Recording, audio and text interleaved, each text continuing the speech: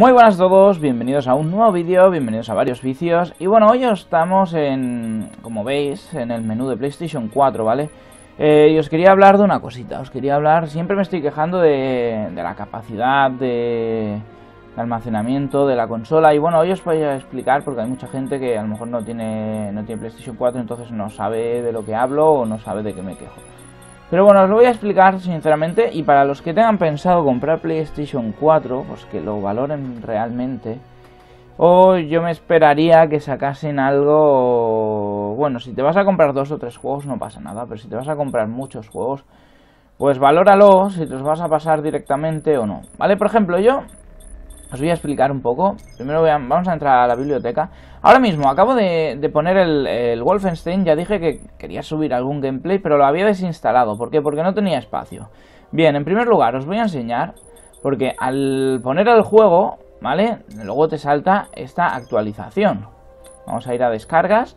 Y aquí veis, Wolfenstein. Vale, pues son 5 gigas. 5 gigas de actualización, que me cago en su puta madre. Y esta es una del Drive Club que la acaban de poner, ¿vale? Que aparte de todas las veces que se ha actualizado, ahora son casi 6 gigas más. Así porque sí, ¿sabes? Y bueno, aquí pone 31 horas y 38 horas. Esto no le hagáis mucho caso. La verdad que el tiempo de descarga de la PlayStation 4 es bastante lento, ¿eh? Pero esto no le hagáis caso, porque esto a veces sale una burrada y luego se rellena de golpe, ¿vale? A lo mejor tarda 2 o 3 horas. Pero no me jodas, tío, no me jodas que pongo un puto juego y aparte de que ocupa, pues os voy a enseñar. No, eliminar, no, coño. Información. Ahora veréis, ocupa 47 gigas el Wolfenstein, ¿vale? Y es uno de los juegos que medianamente ocupa más o menos. Pero ahora os voy a enseñar otra cosa, porque mira, por ejemplo, yo no suelo jugar a lo mejor a Drive Club, no suelo jugar al NBA 2K14, no suelo jugar a Battlefield. ¿Qué más tengo por aquí? Bueno, estos ya no están instalados. Como veis, tengo pocas cosas instaladas, realmente. Por ejemplo, la Tierra Media Sombras de Mordor, que ocupa también más o menos 40 y algo, 31 gigas, ¿vale? Me lo he pasado, pero quiero terminármelo del todo, así que lo tengo aquí, simplemente para cuando quiera jugar y terminármelo, ¿vale? O sea, me está ocupando un montón de espacio para eso. Pero es que lo realmente jodido, por ejemplo, si yo este juego lo pongo, simplemente tiene una actualización y punto, ya está. Igual que el Wolfenstein, tarde más o tarde menos es solo esa actualización. Pero es que realmente el NBA 2K14, si yo lo desinstalo, ¿vale? Ocupa, mira, 45 gigas, ¿vale? Pero yo lo desinstalo y tengo que, aparte de la actualización, se tiene que instalar el juego durante no sé cuánto rato y tengo que jugar un partido de demo o dejar el juego que pase hasta que se actualice, ¿vale? O sea, tienes unos 20 minutos para que se actualice y se instale completamente, aparte de sus actualizaciones, ¿vale? Pues eso, tengo este juego aquí solo para cuando me dé por jugar online. ¿Qué pasa? Que el otro día íbamos a jugar online y lo tuve que instalar. Pues instalarlo, tuve que esperar media hora y al final no acabemos jugando, ¿vale? ¿Por qué? Pues por lo mismo. Battlefield 4. Yo tampoco suelo jugar a Battlefield 4, pero, por ejemplo, mirad el Call of Duty. Call of Duty ocupa 34 gigas, ¿vale? Ya sé que no es tan extenso como Battlefield, pero es simplemente una actualización y no se tiene que instalar el juego entero tanto como Battlefield 4. Battlefield 4 tarda un cojón y medio en instalar, en descargar actualizaciones, y es que ocupa 60 gigas. Mirad, 60 gigas de juego, ¿vale? ¿Para qué? Pues para nada. Para nada, para cuando te dé la gana jugar una partidita, pues lo tienes que tener aquí ocupando espacio. ¿Qué pasa? Que realmente solo tengo juegos que a los que realmente juego es FIFA 15, Destiny igual, Destiny lo tengo aquí, no juego apenas, juego de vez en cuando, pero por lo mismo, porque si no se tiene que instalar de nuevo. Vale, tengo Alien Isolation, tengo Assassin's Creed Unity, que lo tengo igual, lo tengo simplemente, vamos a ver lo que ocupa, 55 gigas. Este otro, ¿qué tal? Que cada vez que sacan una actualización por los bugs que tiene, tarda pues una burrada de horas en descargar e instalar la actualización, que ocupa 6-7 gigas de actualizaciones, ¿vale? Realmente a los juegos que juego, ¿vale? Ahora mismo es el Assassin's Creed Unity, el Alien Isolation, el Disney Infinity, que voy jugando de vez en cuando, y el FIFA 15. Realmente lo que juego. Lo demás lo tengo instalado Pues para Watch Dogs igual, aparte de instalarlo, actualizarlo y demás, pues tienes que descargar, o sea, tienes que abrir el juego y esperarte un montón de rato hasta que se instala. Así que yo no lo entiendo porque estas cosas, ¿realmente estamos comprando un disco que metemos en la consola o realmente estamos comprando un disco que luego se descarga el juego? ¿Vale? Porque yo me parece que lo que estamos comprando es un disco que luego no nos vale para nada porque el juego enterito instalado está en la consola. Porque mirad aquí, este ocupa menos, ¿vale? Esto es algo un pelín razonable, ¿vale? 20 gigas, 21 gigas. Bueno, no pasa nada. Pero es que la burrada de Battlefield, la burrada del NBA 2K14 y el Drive Club, no sé si lo he mirado antes. Bueno, este ocupa, ¿ves? Esto, aunque tiene sus actualizaciones que ocupan bastante, es un juego que pesa poquito.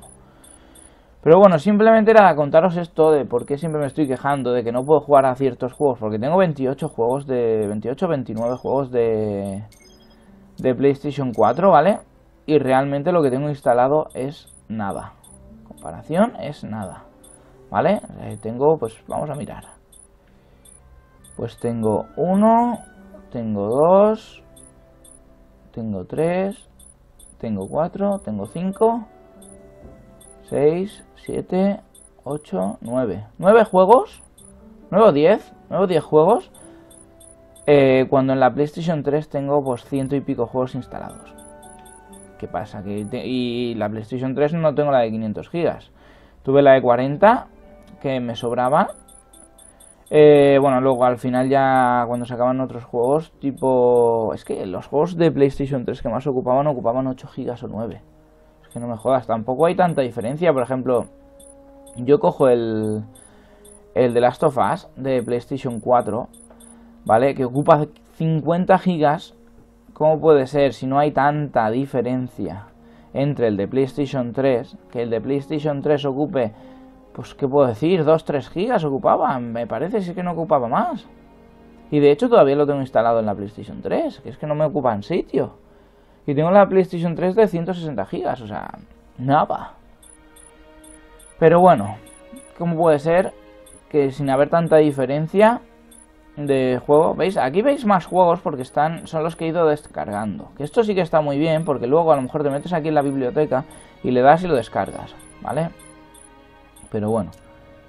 Pues eso, amigos, era simplemente contaros un poquito del por qué me quejo siempre del espacio. Y es que realmente mirad lo que tengo instalado, estos juegos. ¿Vale? Este que es la versión descargable, que esto no ocupa nada. Ocupa 1 giga y algo, esto está bien. Pero es que considerablemente hay ciertos juegos como el Nueva 2K14, que me parece que lo acabaré eliminando porque 45 gigas, es que no puedo... Y este, es que ya esto es una burrada, 60 gigas. ¿Y para qué? Para jugar un partido o una partida Battlefield cada 20 años. Pues vale. Sinceramente, ahora he instalado este porque quería terminármelo ya. Hacía pues 5 meses por lo menos que no jugaba. Y lo tengo casi terminado. Y quería subir alguna cosita al canal, así que por eso lo he instalado. Que próximamente estará.